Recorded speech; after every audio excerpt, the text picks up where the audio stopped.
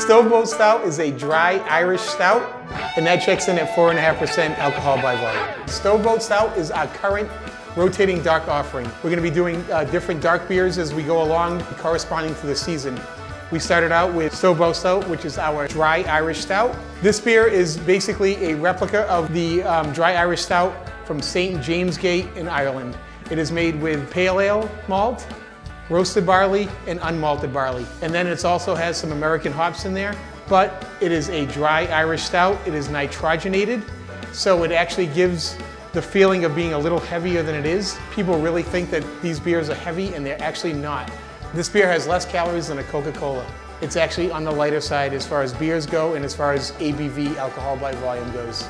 So hopefully you enjoy this beer as much as I do. Schlanche.